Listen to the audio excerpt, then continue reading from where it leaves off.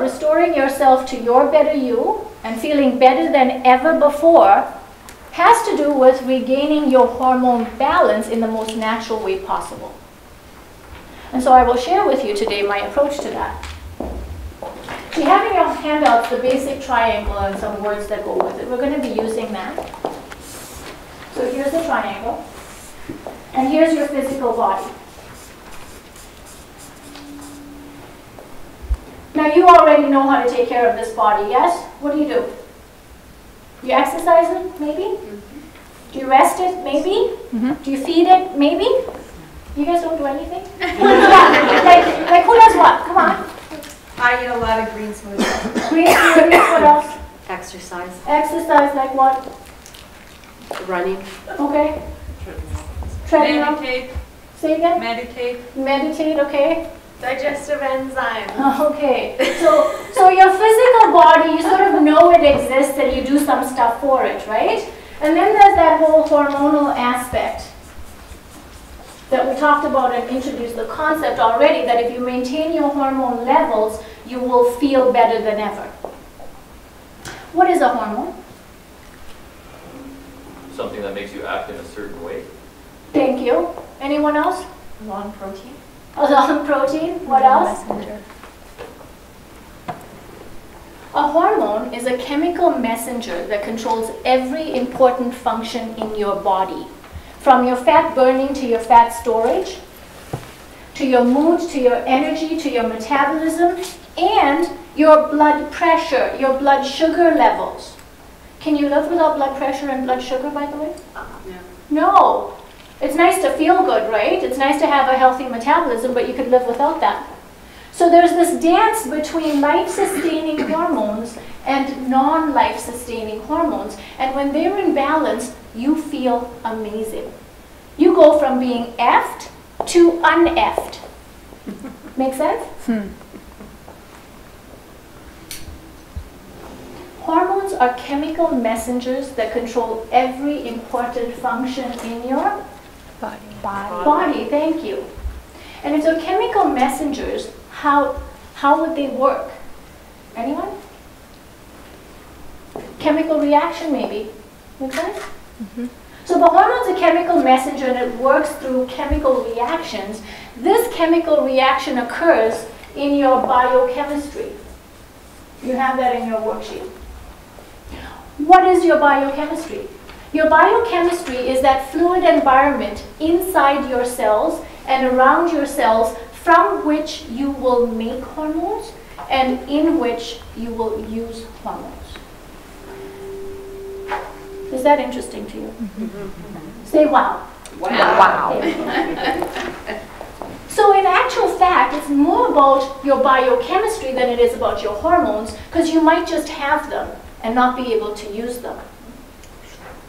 Say holy cow. Holy cow. Holy cow. Your biochemistry is as important as that, and yet there are how many people looking for hormones and wanting hormones. In fact, there's many physicians and practitioners who write hormones for patients. I did that in the menopause clinic and the women's health clinic. I just wrote hormones, and if it didn't work, I doubled it. And if it didn't work again, we got to double it again. We didn't look at biochemistry. We didn't look at the dance between the life-sustaining and the non-life-sustaining hormones. We didn't look at whether you have what you need. We didn't look to see whether you could use what you had. Does that make sense? Yeah. Mm-hmm. And your biochemistry is shaped by nutrients. Science changes all the time, and it's why I travel as much as I do to update myself. Every day, every week, every month, we're getting newer and newer information about how your body works, what it needs, we can now show you how your thoughts can influence your biochemistry scientifically. Is that cool? Mm-hmm. See, that's cool. That is so cool. Thank you. Your genetics. 6 months ago, I would have told you, doesn't matter. It's what you do with your body that matters, because you have 80% control over how you express your genes. Have you heard that? Your genes are not your destiny. Yes? Mm-hmm. tell you that genetics absolutely influences your biochemistry.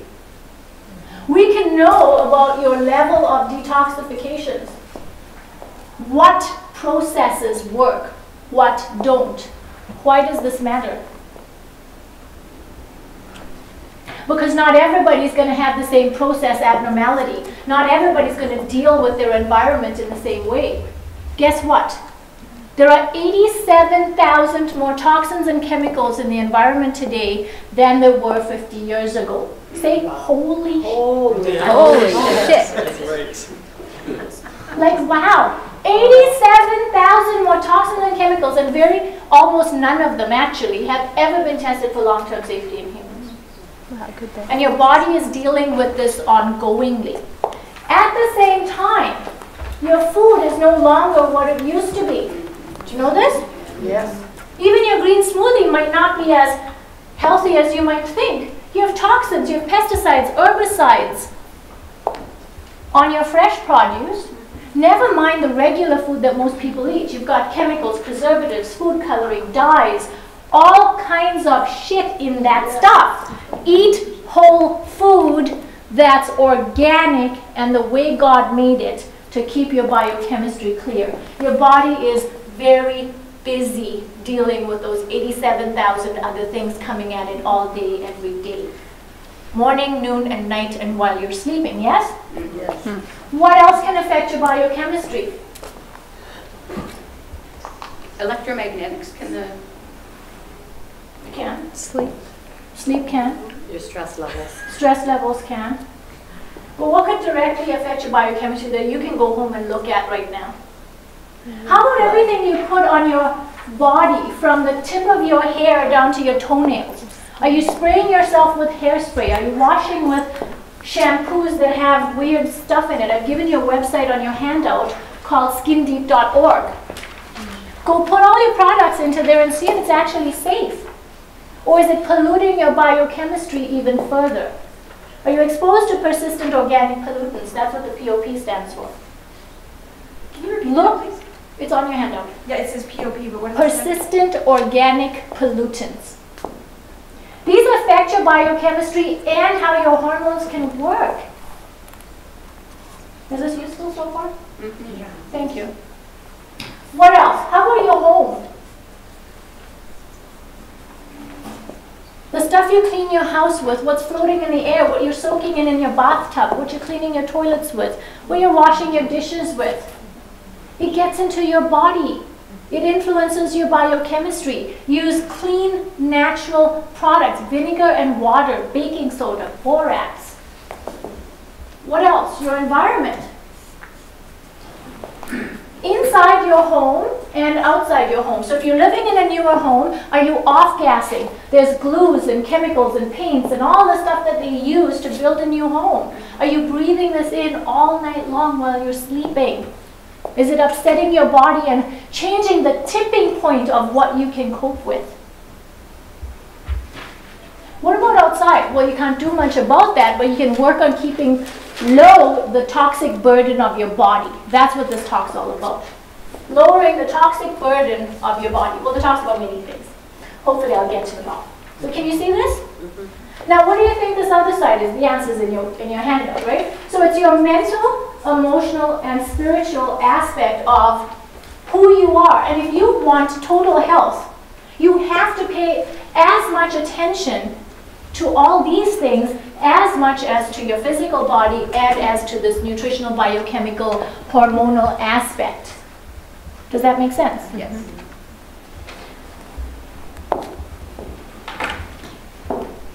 If you have stress, what happens? Cortisol. Okay, so cortisol is a? And adrenaline? And adrenaline is a?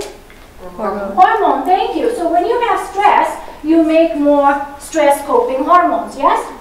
Now if you've had more and more stress, recurrent or ongoing, you make more and more stress-coping hormones, yes?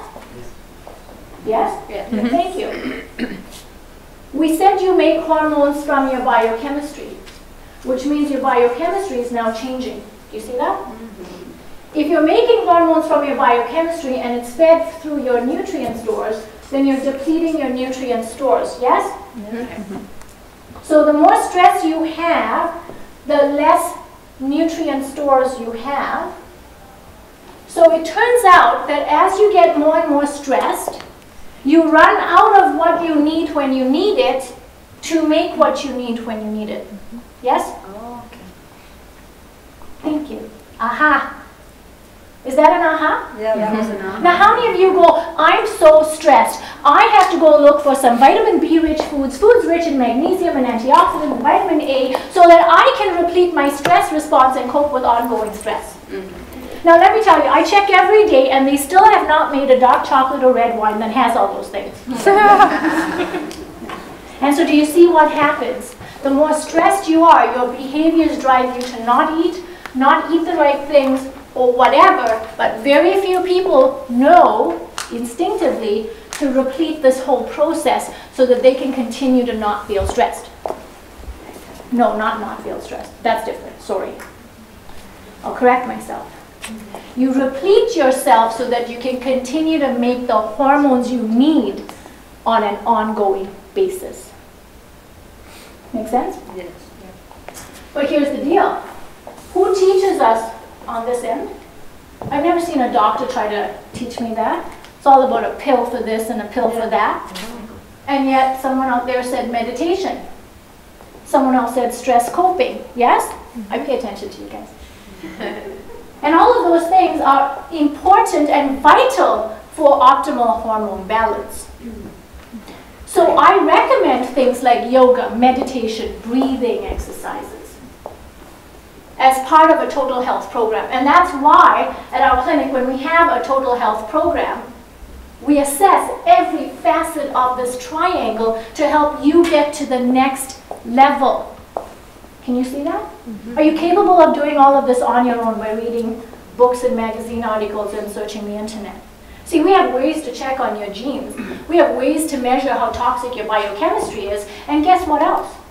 Every person's going to have a different picture of their biochemistry. Why? Why would that be? Because we're all individuals. Because you're all individuals. Thank you. And that's exactly why no two people will get the same result from a diet. You all process stress differently. You all have different genes. You all have different exposures, but your genetics dictates how you can clean out your biochemistry and what you keep in and what you send out. And only when you know that can you create the perfect milieu for proper hormone balancing.